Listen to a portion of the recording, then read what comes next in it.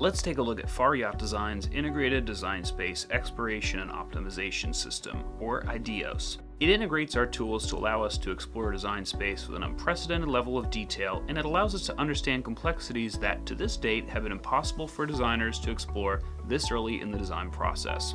IDEOS is an umbrella framework that integrates with our variety of design tools, including hydrostatics, weight calc spreadsheets, computational fluid dynamics, velocity prediction programs, race modeling, and automates the process of developing design candidates around a base shape. Beginning with our concept hull shape and arrangement, we identified a series of spatial limitations driven by the interior and structural arrangement of the boat. We then developed a target performance profile that weights the boat's performance across wind speeds and headings, and specified a criteria for tenderness to ensure the boat has a desirable heel response as wind speed increases. The custom FYD morph component was used to morph the baseline hull, automatically developing fair hull shapes and allowing us to quickly explore variations in waterline beam, flare, prismatic coefficient, LCB, displacement, and ballast ratio. In our development work for the new Najad 395, we incorporated IDEOS into our mainstream design process to help ensure our final design achieved the best performance while meeting our desired tenderness, stability, and interior space requirements.